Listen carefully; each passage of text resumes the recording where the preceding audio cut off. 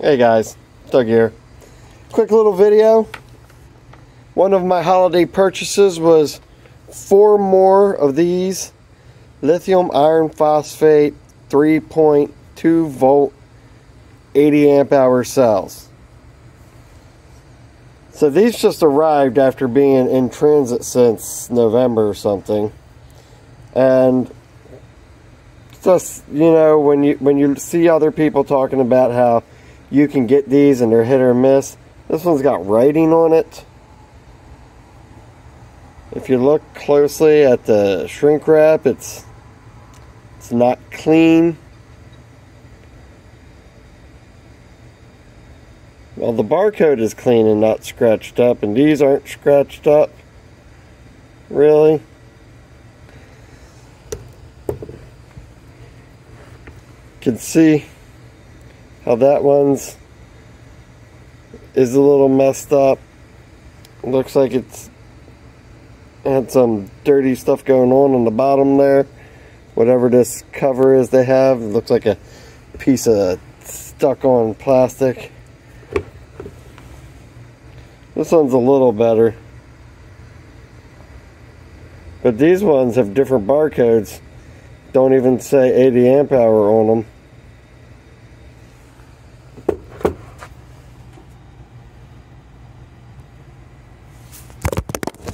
And I dropped it. Dropped my phone. That's good times right there. So I just unboxed these, and I'm going to take a voltage from this straight out the box. 3.25, 3.27, 3.28, 3.286. Alright, well, I can overlook all the other stuff as long as these test out. I'll be doing my capacity tests on these. I got these off of AliExpress. Yep, took forever. I'm still waiting on a bunch of other packages thanks to the post office. So, just a quick video. I have 4 more of these. They'll eventually go into a 24 volt system. You'll see that shortly in another video with a hybrid inverter that I have just received as well. Thanks for watching. Don't forget to subscribe and click like.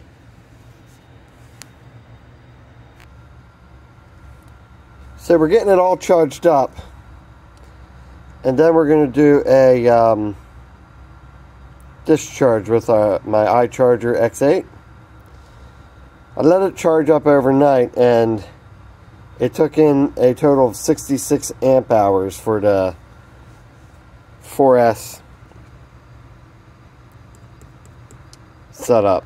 12 volts, you know, 14 point something at the top.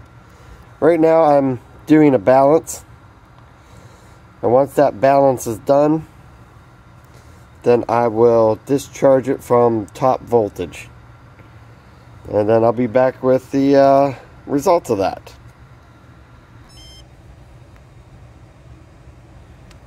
Alright, so it's done doing its balance charge. We're within 3 millivolts. So I'm going to set it up to do a discharge. Life.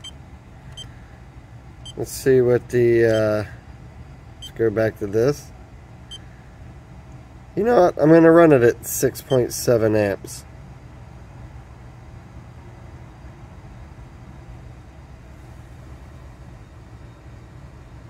At least I'll try. Looks like the highest discharge this will do is 3.56. I guess it's because of the higher voltage. I'm going to let this discharge, and then I'll be back to see what the capacity comes out to for these cells. So, my initial discharge test did not reach the 80 amp hours. Came very close, 79.482, but it did not reach the 80 amp hours that these cells were rated for. So, still, we'll test with a few different types. I'm going to actually do some tests when I get the other 4 and these 4 into a 24 volt 8S configuration. So, I'm going to set these to charge back up.